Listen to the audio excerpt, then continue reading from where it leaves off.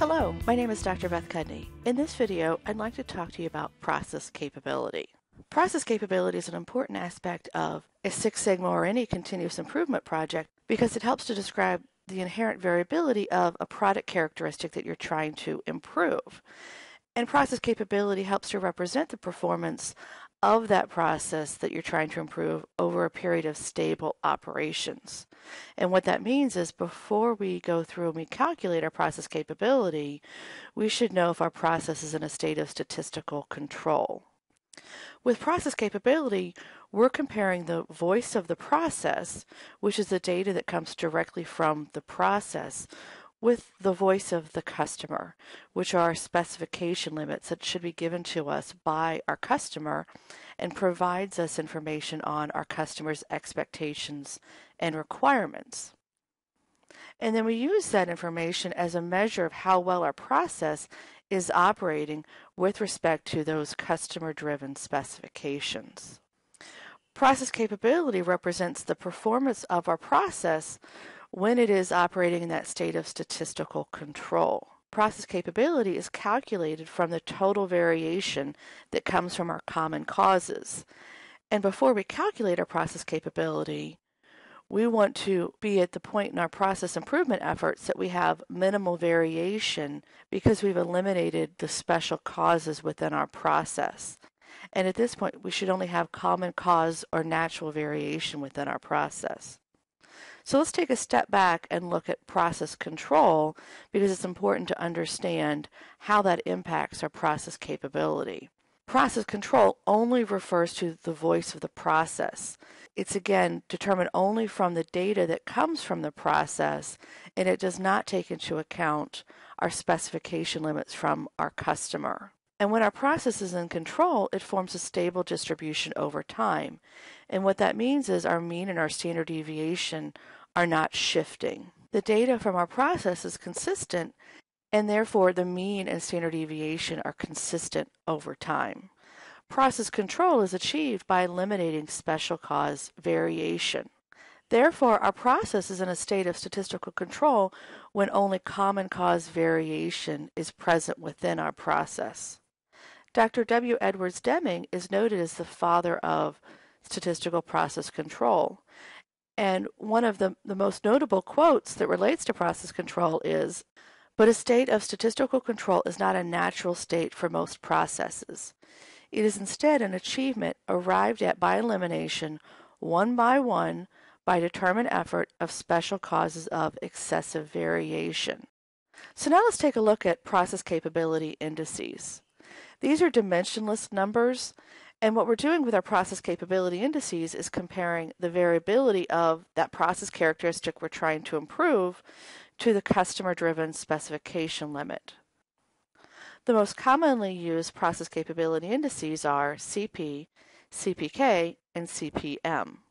Let's take a look first at the CP index. The CP index is known as the process potential measure because it's only dependent on the standard deviation. It does not take into account the centering of the data.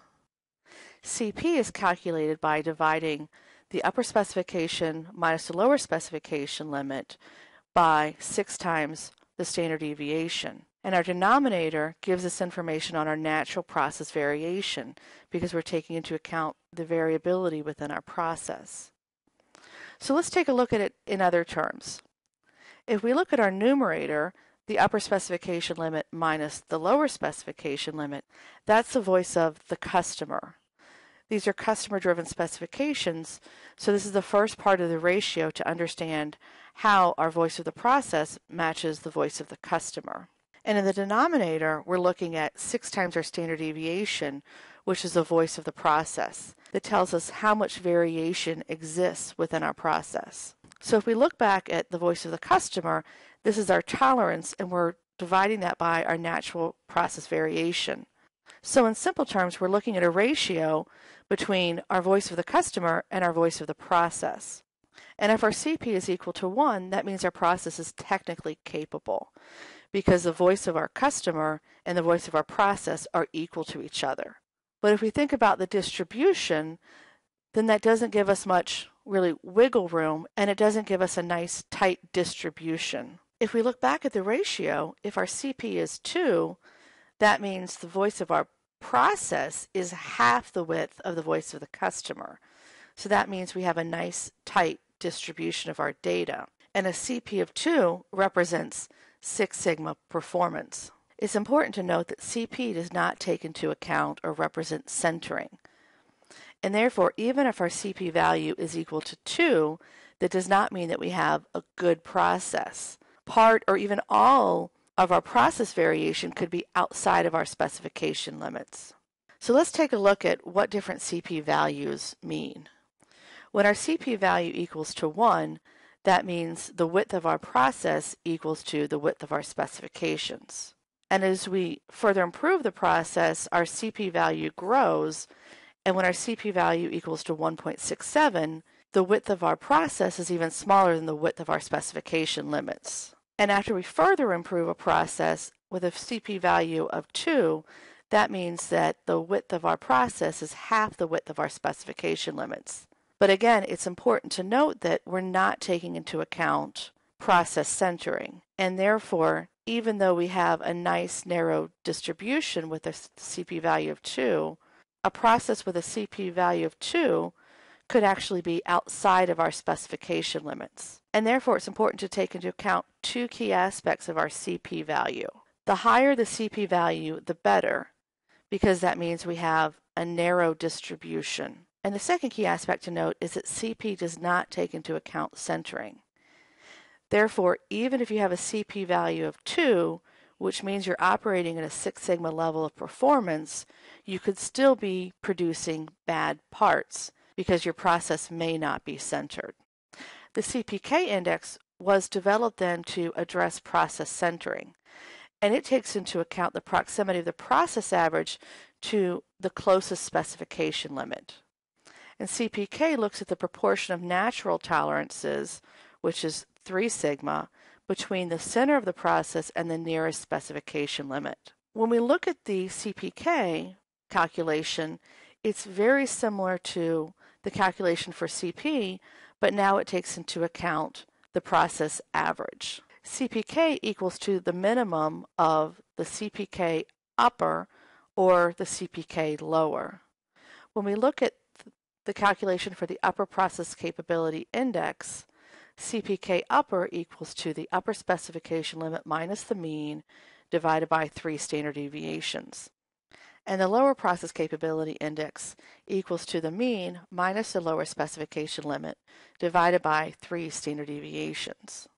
And by taking account the mean of the process, we're now able to take into account the centering of the process. The common goals for CPK are 1.33 or 1.67 because they allow for some process drift. And we can convert the CPK value into the sigma level by multiplying the CPK value times 3. And what we're trying to accomplish here is that Six Sigma level of performance. And what we mean by Six Sigma is we can fit 6 standard deviations between the mean of the process and the closest specification limit. And what we're trying to achieve with Six Sigma is a process that's centered on the target with minimal variation. So now let's take a look at how we would calculate CP and CPK. Let's consider a pharmaceutical company that's manufacturing beadlets for capsules. The particle size of the beadlet is 600 plus or minus 30 microns. Data on the process indicates that it's normally distributed, and a control chart shows the process is stable. The standard deviation of the process is 17.05. Beadlets from a random sample of 30 batches have shown that the sample mean is 603.44. We want to take this information now and determine the CP and CPK. Using the information from our pharmaceutical example, we can now calculate CP and CPK. For CP, it's equal to our upper specification limit minus our lower specification limit divided by 6 times our standard deviation. In this example, the upper specification limit is 630 and our lower specification limit is 570. The difference of these two values is then divided by 6 times our standard deviation, which is 17.05. and that gives us a CP value of 0.59. Since the CP value is less than 1, that means our process is not capable. And if we consider the formulas that we discussed previously, that tells us that our process variation is considerably bigger than the width of our tolerances. And so we have too much variation within our process. Now, since it doesn't tell us about the centering of our process, we still need to calculate CPK. The CPK upper is calculated as the upper specification limit minus the mean divided by 3 times our standard deviation. The upper specification limit is equal to 630 minus our mean of 603.44 divided by 3 times our standard deviation of 17.05. And therefore our CPK upper is equal to 0.52. Now let's calculate our CPK lower, which is equal to our mean minus our lower specification limit divided by 3 times our standard deviation. Our mean is 603.44 minus our lower specification limit of 570 divided by 3 times our standard deviation of 17.05, which gives us a CPK lower value of 0.65. For our CPK, we're taking the minimum of our CPK upper or our CPK lower because we want to determine which one is closest to the specification limit. And in this case, the minimum of 0.52 or 0.65 is 0.52, which tells us that our CPK value is also not capable. Now we can compare our CPK to our CP value to see if our process is centered. And in this case, comparing the value of 0.52 to 0.59, we can tell that our process is slightly off-center. We can also compare the minimum values of our CPK upper and CPK lower to see if our process is centered. And if we compare 0.65 to 0.52, this also tells us that our process is not centered, and this tells us that our process is running towards our upper specification limit. Now we can also look at this graphically, and using software such as Minitab, we can create a histogram of the beadlet size that shows us the mean of our process of 603.4 and the standard deviation of 17.05.